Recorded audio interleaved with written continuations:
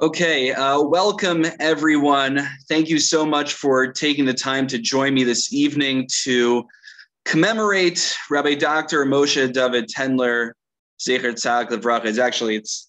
It's difficult. I'm so used to saying Shlita at the end. To say Zatzal at the end is already a painful change. But I first just want to acknowledge all the members of our shul who are here. Thank you for joining, in particular our president who is with us as well, Toby Schaefer. And also, again, the rabbis and professors, some of whom have logged on. Again, Rabbi Sayani, Dr. Brill, and Ms. Alana Bauman from the school, as well as many numbers and things that I don't recognize. But again, I really appreciate you coming this evening to commemorate Rabbi Tendler's memory. And so this is recorded for other people. Other people will see this recording, but I think the advantage of you being here is I'll give my, I guess you call it a eulogy, a presentation. I'll share my reflections. And then at the end, I'll try to keep some time for Q&A. The first thing I just really want to emphasize is that one has to know their own limits. I by no means am an authority on Rav Tendler. I'm not an authority on what his psukim were. I mean, I'm familiar, of course, with his psukim on swordfish, how he thought he had a strict definition of scales. I'm, of course, familiar with his psak on the time of death, on brain death, his whole machlokes, his Rabbi Bleich and Rav Herschel Schechter, as well as his position on tchelas as well. But I don't claim to be an expert. What I do claim simply is that I spent significant time with Rabbi for the last 3 years of his life.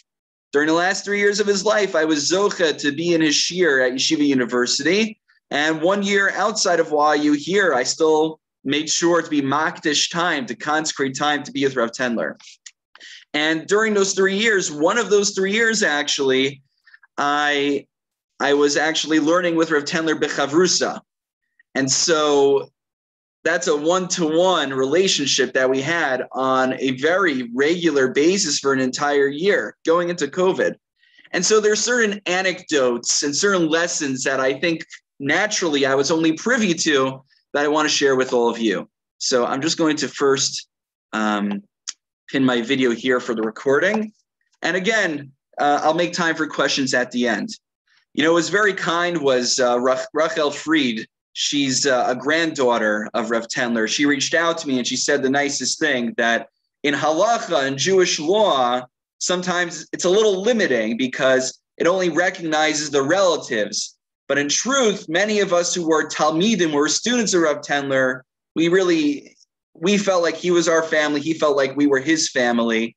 And I'll share some reflections, some experiences of where Rav Tendler, and I'm saying this in a positive way, felt less like a Rosh Yeshiva to me and more like a grandfatherly figure.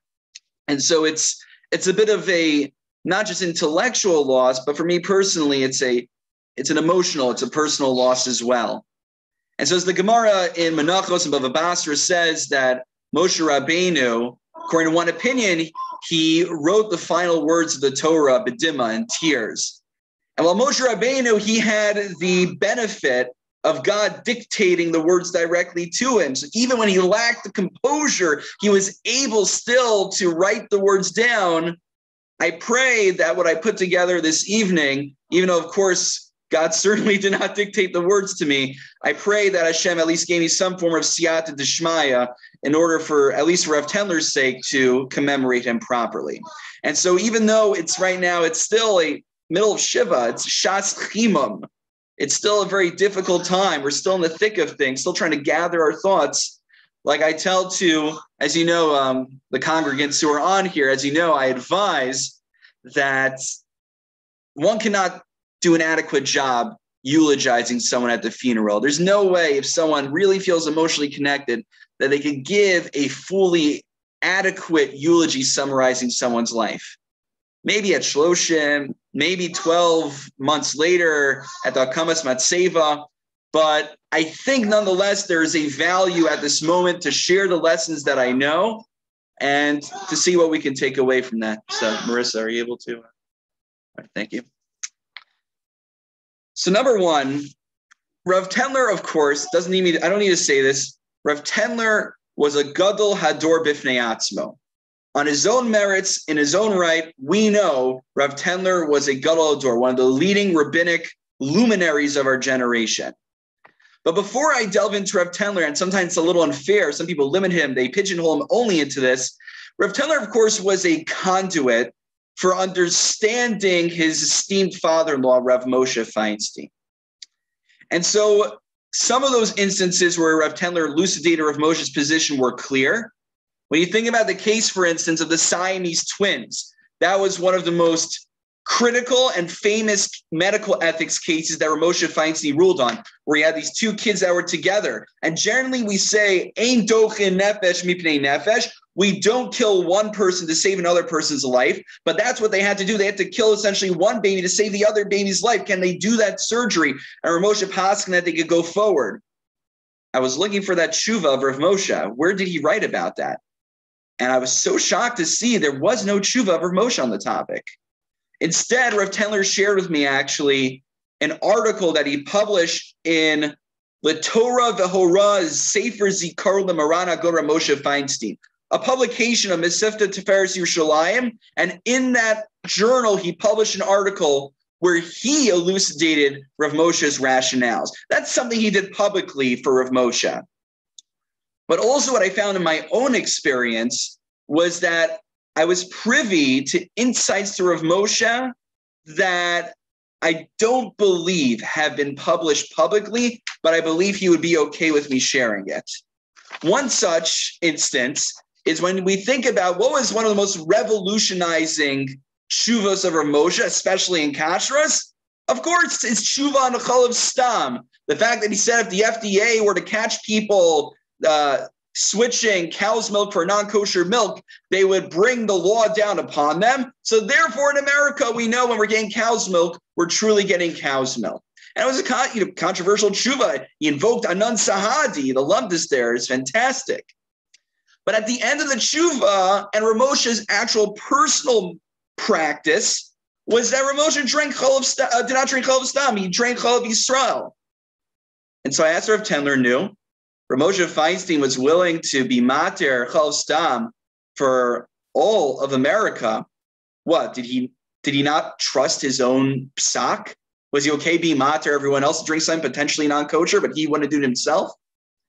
And so Rav Tendler gave me an insight that is not what I was told, is not what many suggest about Rav Moshe. Many say, Chinami, Rav Moshe Feinstein was very makbid on Chalav Yisrael. He wasn't comfortable with his own psak.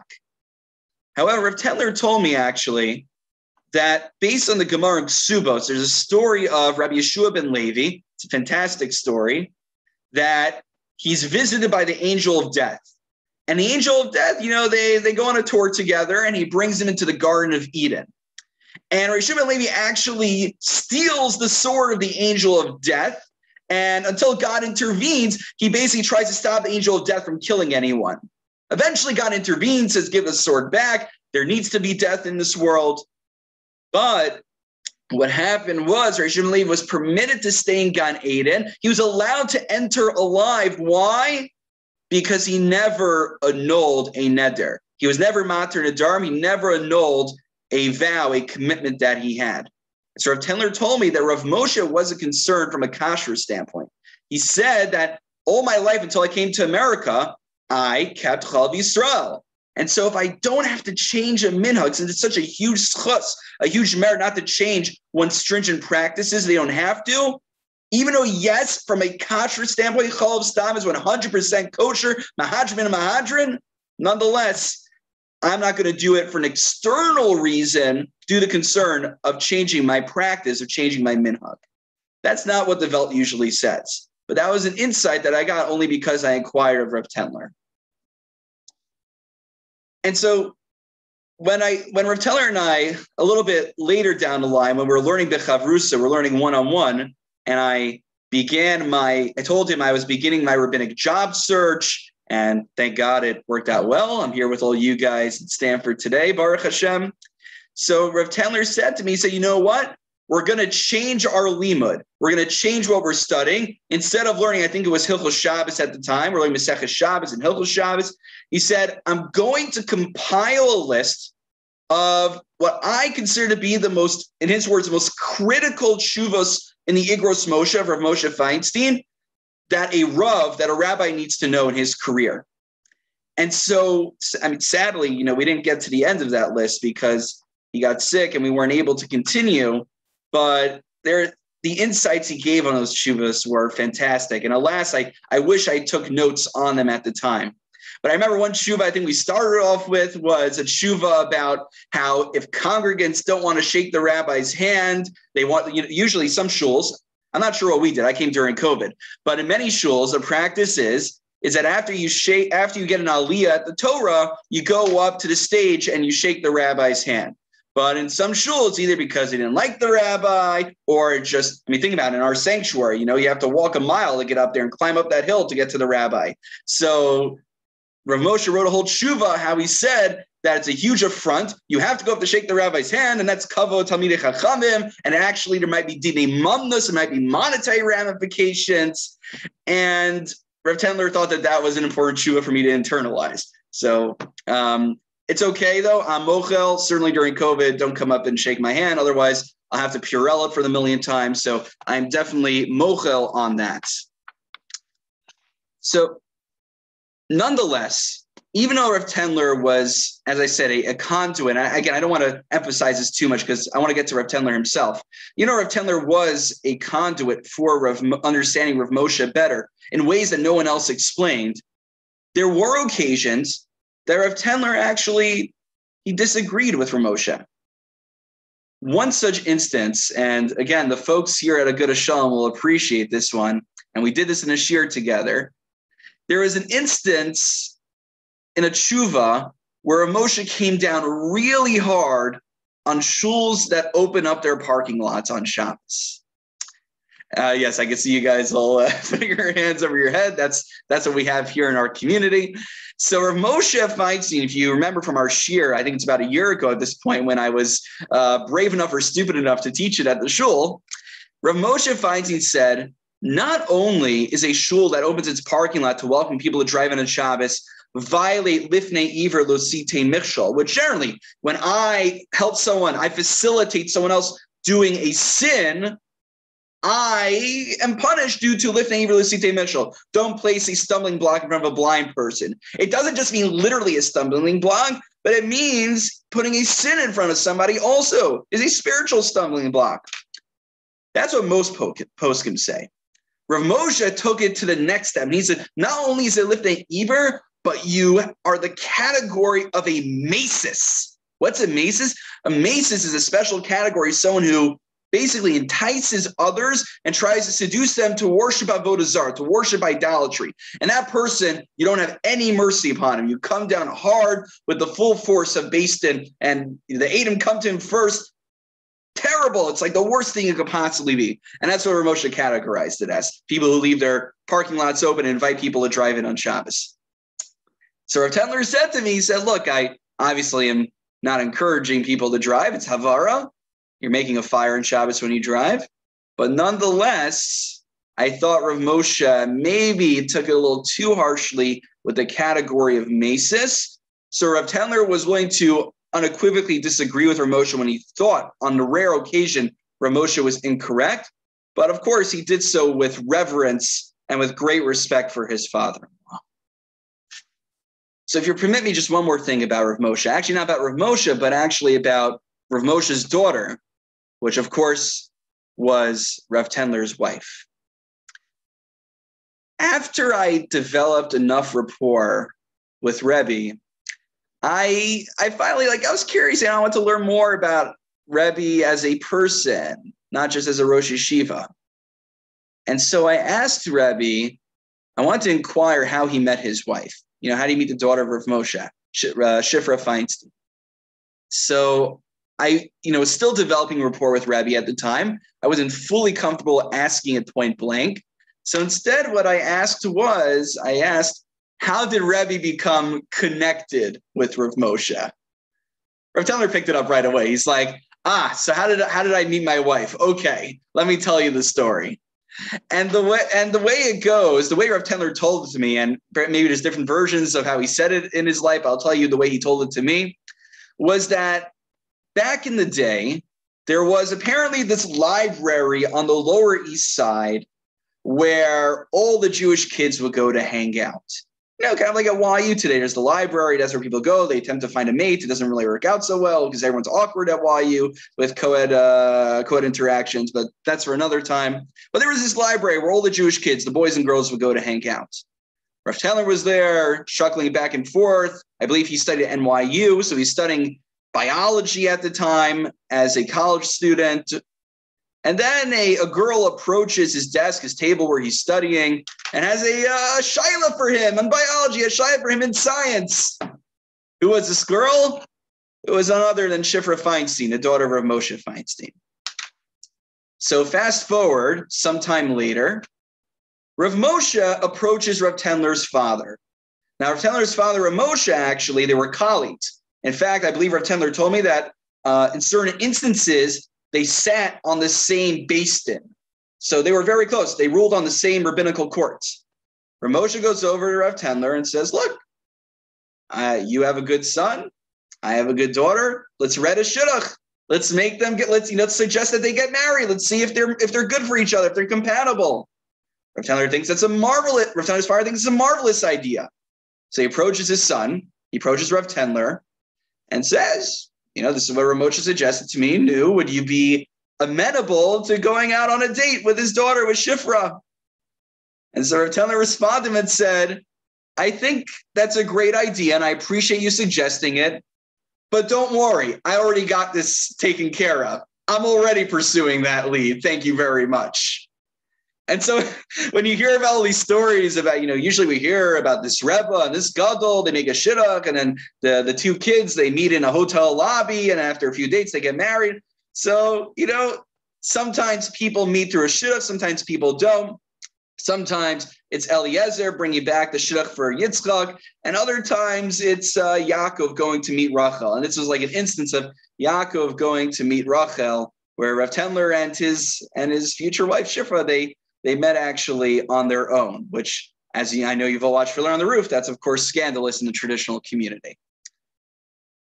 And so on a more poignant note, when I was at the Levi, I went to Muncie, and oh my gosh, everyone was packed into Rav Tendler's shul in Muncie.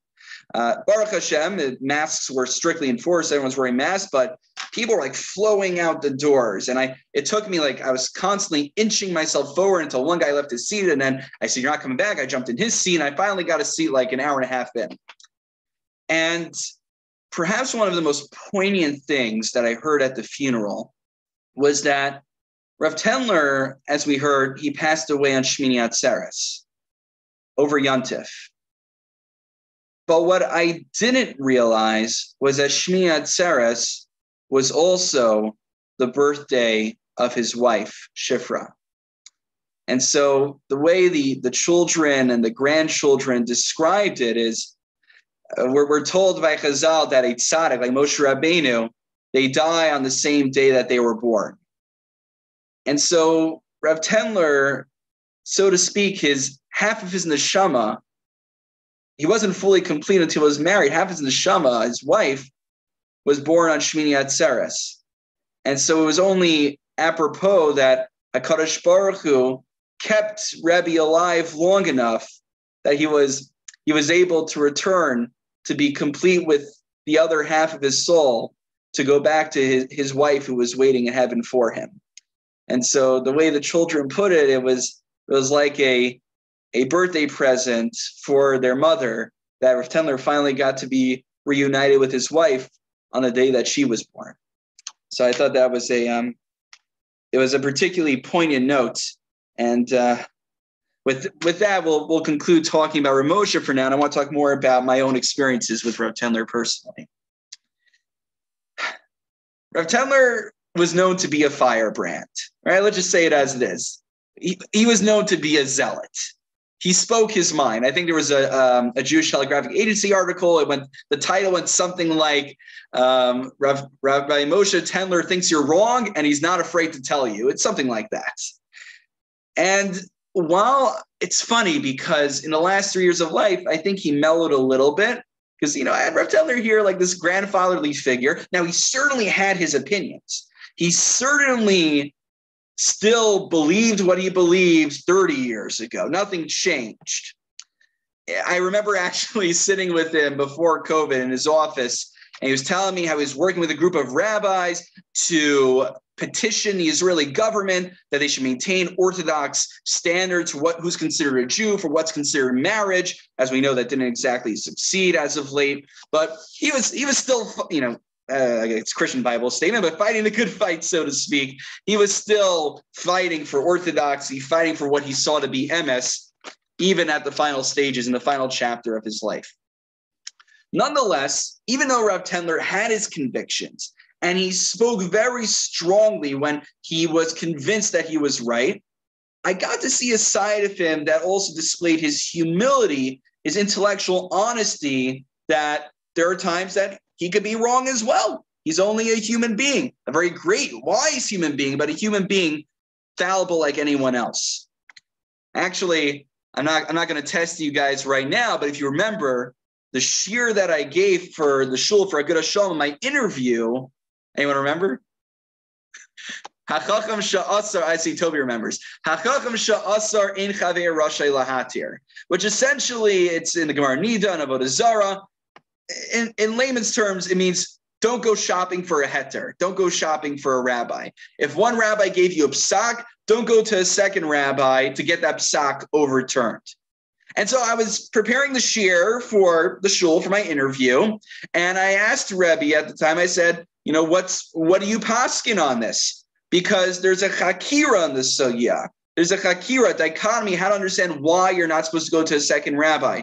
Is it because you are just halachically bound by the first psak that was given to you?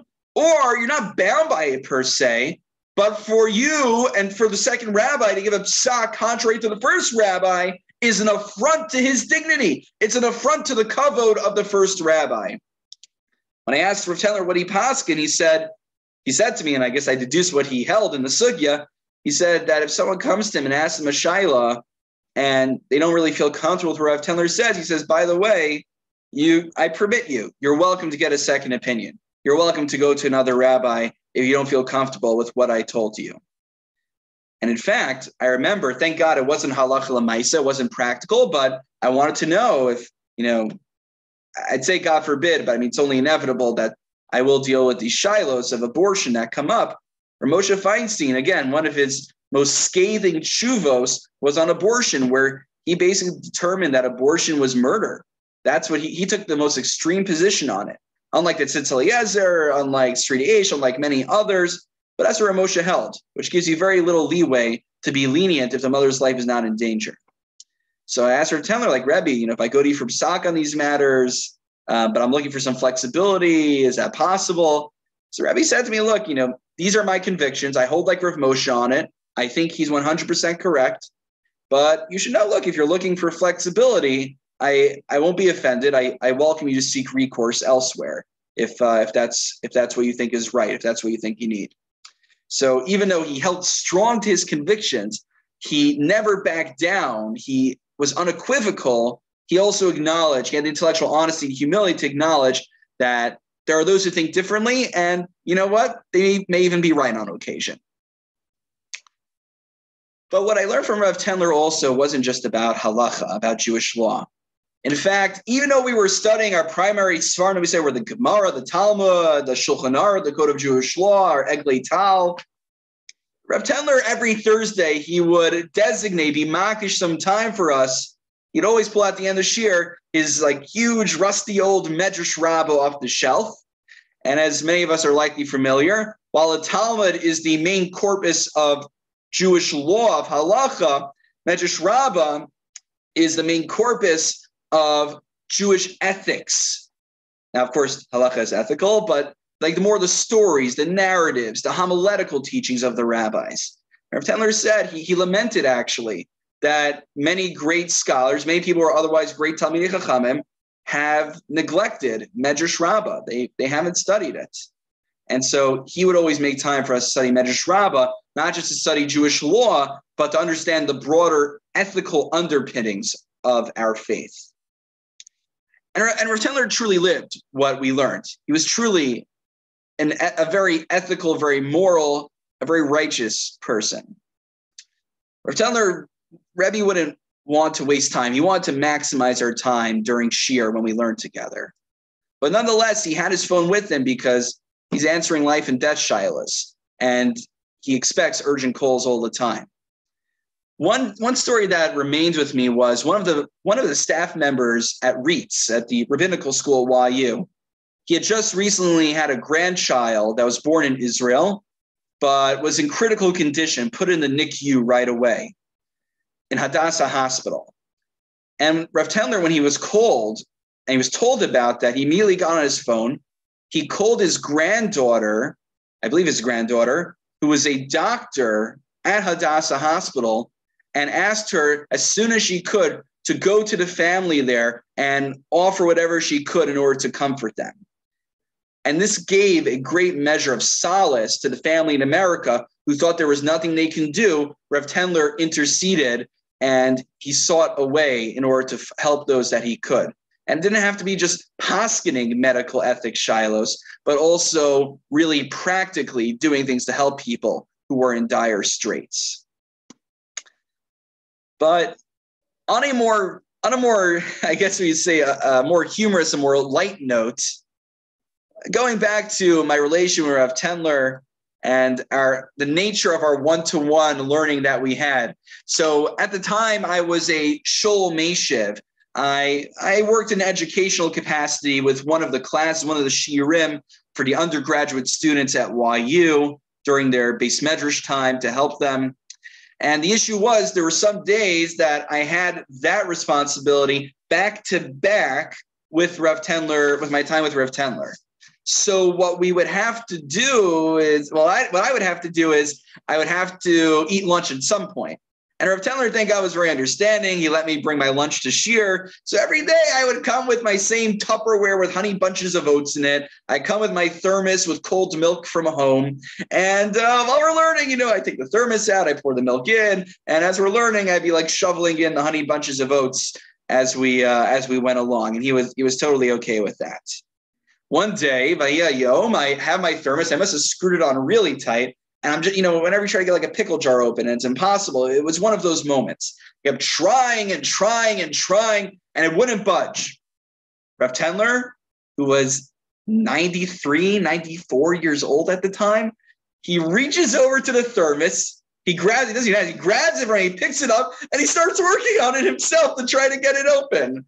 And while he didn't successfully get it open, he did budge it just enough that I was able to do the makif apatish and get it off, all because of his efforts. And it was moments like that Rav Tendler certainly felt, and I say this in the most loving and positive way, felt much less like a Rosh Yeshiva to me, and very much more like a grandfatherly figure. The small subtle interactions like that. And so one day, again, taking place in his office, we come in and there's boxes of Sfarim everywhere, boxes of books on the floor everywhere. What happened? The university, they moved him from first hall, from one building to Gluck, which is nice. It's a nicer accommodations there. I'll be charitable, what they forgot to do was to stock the books on the shelf. You're not going to let this 90-something-year-old elderly gentleman start picking up all these heavy stuff and putting on the shelf. So, of course, I offered my Rebbe. I said, look, I'll find time. When I have a break, I'll come up. I'll help Rebbe. You'll tell me where to put the storm. I'll put them on the shelf for you. And Rav Tendler put his foot down. He said, no. Listen to his integrity. He said, no. If you're going to help a member of the staff of the university, you need to be compensated for your time. Like, Rebbe, you're my Rebbe. I'm supposed to help you. Let me help you. He said, no. This is the university's responsibility. They'll find a way to do it. If they get you to do, if they compensate you, that's okay. But you have a wife, you have bills you need to pay. Your time is precious. I'm not going to let you do it. And I went back to the office. I said I would offer to help, but he wants you to send some of the staff members to do it instead. He doesn't want to take advantage of me or even come close to taking advantage. And I really appreciate it because it's uncomfortable for me in my rabbinic role. Sometimes I ask volunteers, can you help with the lulav distribution? Can you help us organize a shul, roll of Torah? And sometimes, I know people volunteer, they want to do a mitzvah, but it's like a tinge of guilt in me. Like I feel like I'm taking advantage of people almost. And Rav Tendler wanted to stay very far away from that. And so I really admired that subtle integrity that he showed in just these small moments. No one else was watching. I was the only one who knew about it. And I was very impressed by that. But then came COVID-19. Then came the period of Zoom. The issue was that Rav Tendler was ensconced in his home in Muncie, and he was essentially by himself for a while. There was, I think, a good month at the beginning after YU closed down that we spoke on the phone, but we really couldn't get sheer back on the road. I mean, I was still adjusting, figuring things out with my family. We know it was a huge upheaval then. And it took like a month and a half till he finally got on Zoom. What was the issue? According to what he told me, I don't know if it was Reeds or YU or somebody said they were going to eventually have somebody come over or someone instruct Rabbi Tendler how to get Zoom on his computer. Right? It's a 90-something-year-old man. I mean, many of us here are younger than 90, and we also struggled with getting Zoom on our computers. So alachas kama v'kama, certainly for him. What happened? Rav Tendler gets on the phone with me and he's expressing his frustrations. He says, instead of sending some young guy like you over who has basic fluency in technology, what do they do? I'm not going to say his name. They had some Rosh Yeshiva in his 60s and 70s come over to help Rav Tendler install Zoom on his computer. Rav Tendler's nice. And maybe someone's 15, 20 years younger. He's a strapping young lad who knows how to use Zoom. This Rosh Yeshiva didn't know what he was doing either. He couldn't get Zoom on Rav Tendler's computer either. And so we had to go another few weeks until somebody, a family member, I don't know who it was, got over there and finally got Zoom on his computer for us to continue learning together. But, it's I don't know what the thought process was. I mean, it's very kind of that Rosh Yeshiva to drive over there. I certainly don't want to minimize that, but it was a very humorous, if not frustrating, when Rav Tendler had to go through that. But before he got on Zoom, so we'd have phone conversations. We tried to do sheer. We tried to learn on the phone. It wasn't so easy. And what I was impressed was that Rav Tendler, it showed a certain degree, again, of humility and willingness to learn emes, to learn the truth from wherever it comes from. That Rabbi would, he would bounce ideas off me. He would call me up to almost, it was weird, consult my opinion on a halachic matter. Here you have on a Gedolei Olam, a Gedolei Hador. Why is he asking this pipsqueak Talmud of his what he thinks about a halachic matter? But nonetheless, one of the issues that came up the first Pesach of COVID, especially back when we thought that COVID transferred with touching, or even if you were 50 feet apart outside. So the issue is, generally before Pesach, you want to sell your chametz. What do? You fill out a shtar harsha. You fill out a power of attorney document and you give it to the rabbi. And then what do? The rabbi gives you the pen, you lift it up, and it's not actually a kinyan. A lot of people think when they do that, they're giving me the chametz so that I can then sell it to Chris. That's not actually how it works. You are simply appointing me. Your chametz is still yours. You appoint me to sell it on your behalf, power of attorney.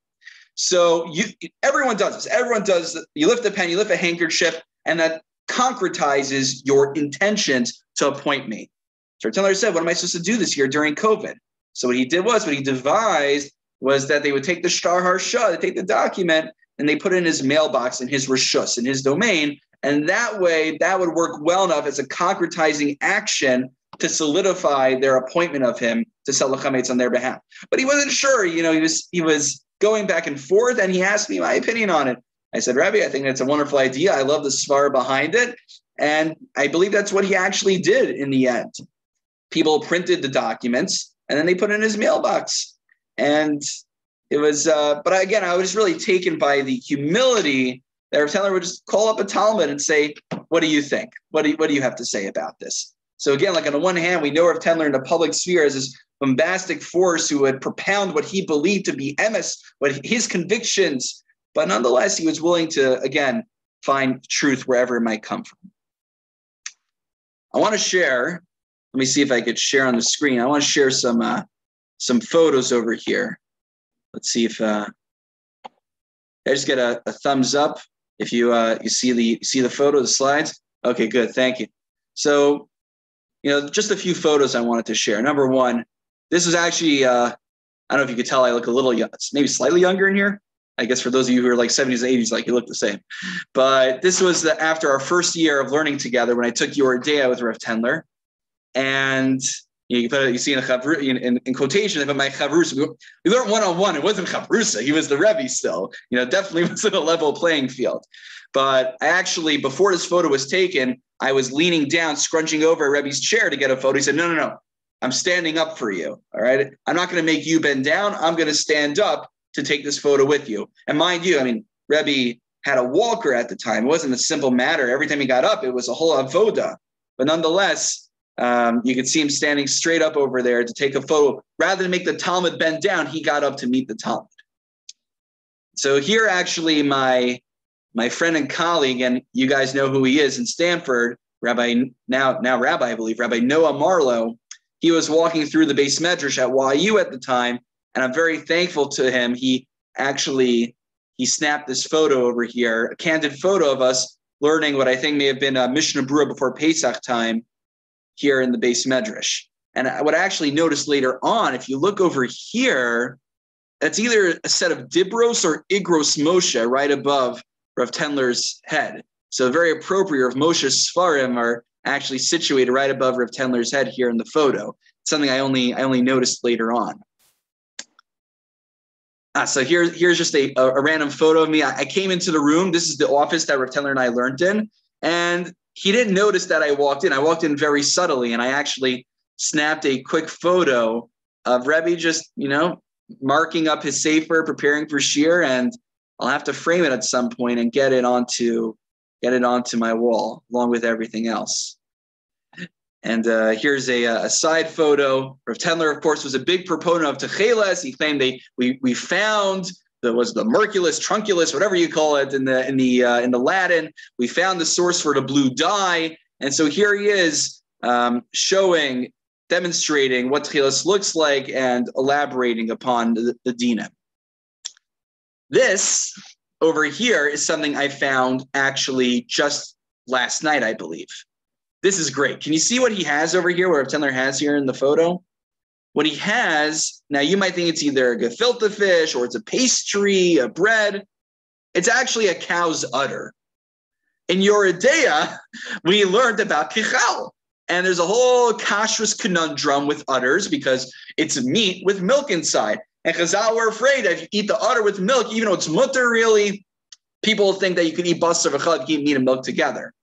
And so Rav Tendler wanted to show us the anatomy of an udder. And so he actually brought an udder here into a classroom at YU. I doubt he got clearance on this, by the way. One of our doctor friends looked at this photo and she's like, oh my God, he wasn't even wearing gloves when he did this. But you can see on YouTube, I won't play it now, that he cut it open to show us the milk inside. You'll see in the video, he was saying like, where'd all the milk go? Apparently, the udder that he bought, I don't know where you buy an udder from, I guess the butcher, wherever you go, they must have drained the milk out of it. So he's very disappointed. But again, how many Rebbeim bring an udder to class?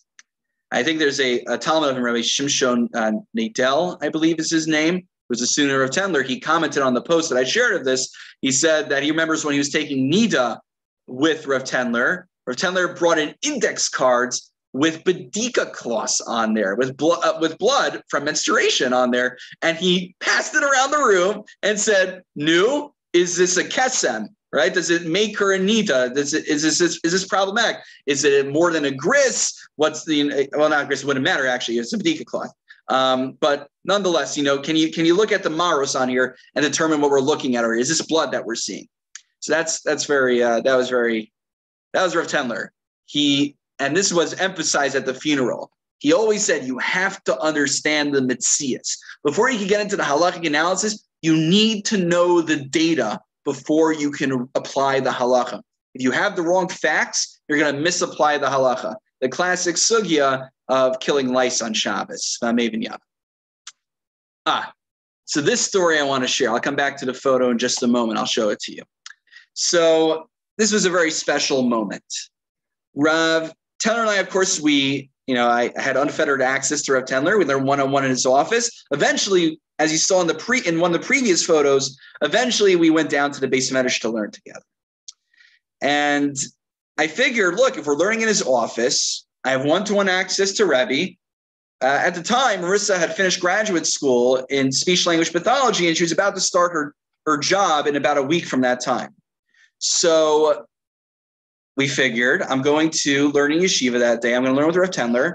Why doesn't she come up and join our Chavrusa?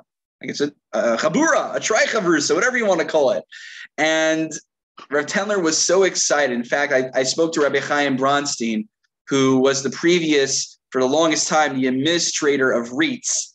And Rabbi Bronstein said whatever Rav Tendler saw him, he would always express how excited he was and how much he loved this experience. That Marissa, my wife, joined us for our Chavrusa. And let me bring it back on the screen over here. So it was such a special experience learning with both my Rebbe, both my wife. We were all together. And so I said to Rabbi, I really want to just remember this beautiful, treasured moment that we had together. And it's really, honestly, for him and for me also, I think this is one of the most treasured moments I had with Rabbi, and one of the most treasured moments I had in my life in general is, so I wanted to remember it. So right before I took the photo, I took a selfie. Rabbi quickly, we're done learning for today. Marissa's about to close her Gemara. And Rav Tendler says, no, keep your Gemara open. She says, why? We're done learning. He says, because people are going to see this photo and they should see that women can learn Gemara as well. And so you look at the photo over here, you see I have my Gemara open, and Marissa kept her Gemara open over here so that all of you and anyone else who comes into my home and sees the photo up there, they'll see that women learn Gemara as well. And so Rav Tendler really valued the advanced Talmud study for women. In fact, he was very proud, I think, of Rachel, if not other granddaughters, that he had that studied in YU's GPATS program, where they study Gemara, where women study in a graduate program to learn Talmud, to learn Gemara, and to understand HaKadosh Baruch Hu's Torah better. That being said, brace yourself, a trigger warning, if I may. That doesn't mean Rav Tendler was this progressive, very far from it. Rav Tendler was as traditional as any Orthodox rabbi was on social issues, whether it be about women in Judaism, whether it be about LGBT issues. I won't elaborate on that over here. This is getting recorded. I'll get in trouble. But you see, Rav Tendler can say things, not get in trouble. I have a career still, so I have to be careful. I could get in trouble. So I won't elaborate on that. But for instance, like he would just not to provoke even, like this is just how he understood the way the world works. He would ask questions like, oh, so what's your wife making for Shabbos? And when we're learning your day or learning kashrus, so learning bishul and Shabbos, he'd say, oh, you see, like, does your wife do that when she makes you food? Does she use a kli sheni or kli shlishi for that? Or, when your wife cooks this, does she do not bar not this way? So it was always, the assumption was, ask your wife when you get home how she cooks in the kitchen. Marissa didn't enjoy that, by the way. She didn't like that assumption. I think she forgave him nonetheless. But between you and me, okay, she's not here right now. I could say this. Marissa does actually do all the, but 96% of all the cooking at home. I make omelets from time to time in the morning, but that's the limit of my capacity. She claims I could do more, but I claim I'm incapable. I don't know that much. So Rav Tendler would always, he actually chided her one time because he asked Marissa when we were on Zoom together during COVID, we're stuck in our apartment. Marissa was there and he asked her, so Nu, what are you making for Pesach? She said, I'll probably make some chicken and we'll eat like a nice fleshig meal. He says, chicken? That's it? You only make chicken on Pesach? Pesach deserves meat, deserves basar. And so Marissa's like, okay, maybe we'll have some meat on Pesach. But that was like the relationship that we had.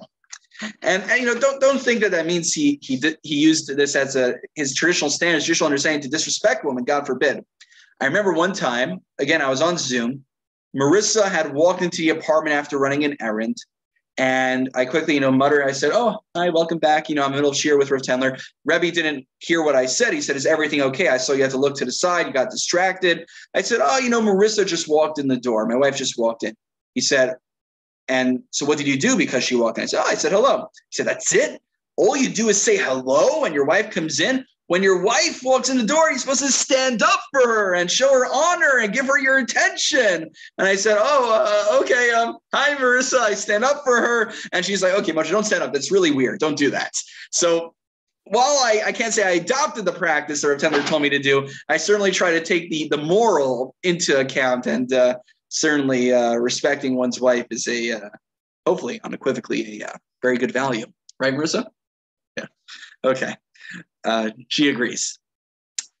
Nonetheless, again, you had Rav Tendler. Rav Tendler had his shitos. Nonetheless, he believed that just because there's gender roles, and trust me, he held like Rav Moshe on gender roles. You see Rav Moshe's shuv on women wearing talis, and he explicates that very clearly. Nonetheless, he believed that HaKadosh Baruch Hu gave us a beautiful Torah, and why should we deprive half of our population of understanding the beauty, the sophistication that Kadosh Baruch Hu has to offer us? And Baruch Hashem, I could say at our own shul, nobody even gives a second glance when we have many women sitting around the table along with the men studying Gemara with us in our weekly Gemara class that we have. And I know I can see a number of you who are here with us now are part of that shiur. So it's a very special thing we have, and he would have loved to see that.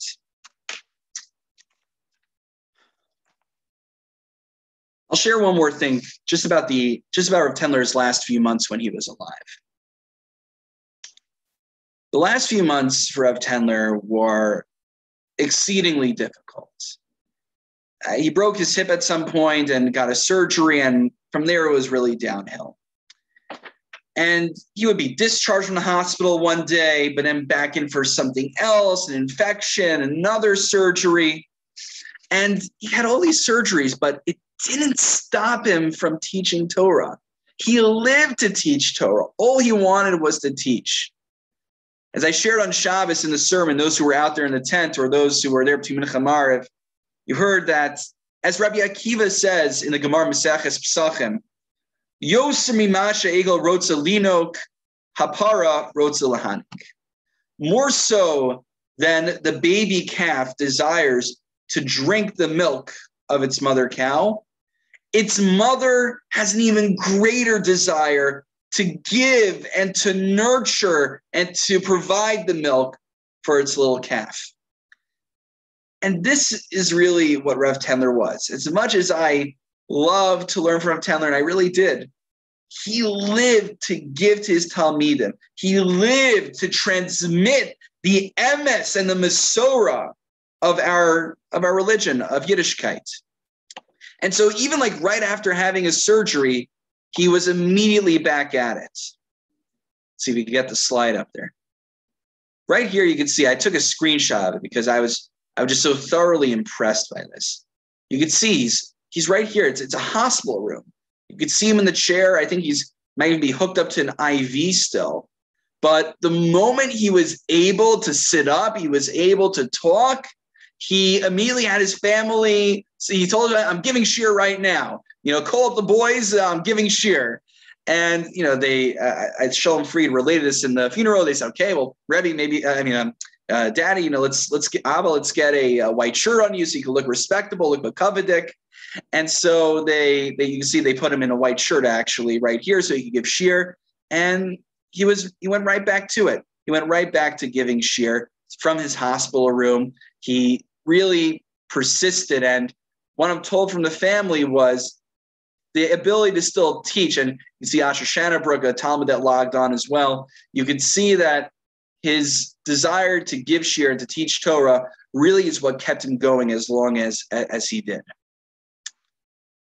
And so as time progressed and we came to the last few months of Rebbe's life, there was actually a huge lapse of time that I didn't hear from Rebbe because due to whatever his illness was, his speech, his ability to talk deteriorated And it was very difficult for him to talk. I remember one time he was giving shiur. I was on, and he was there with one of his, maybe, I don't know if it was his son-in-law or a nephew. And in the middle of shiur, like he just couldn't articulate the words anymore. And, his relative actually jumped in there to finish the shiur, but it was so difficult watching. In the middle of shiur, he kind of just ran out of the energy to speak. He couldn't formulate anymore.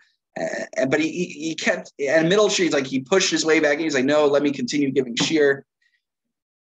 But there was, at a certain point, he was just in the hospital for a very long time, for a long period, until he passed away. One night, there are only 3 weddings I've been to since COVID began, as far as I recall. My brother, my brother-in-law, and my close friend, Yair Lichtman, got married recently, a few months ago.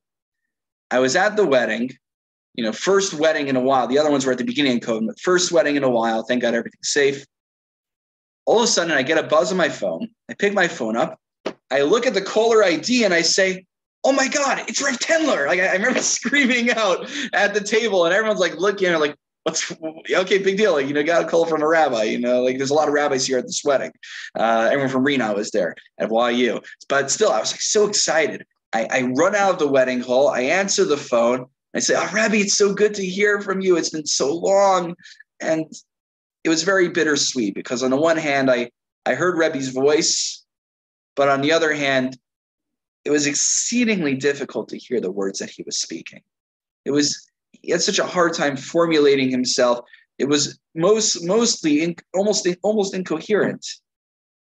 But there was one thing that he repeated over and over again, and it's the one sentence that I was able to make out. The one sentence he kept repeating was, he said, the Seder Halimud. What's going to be with our Seder Halimud?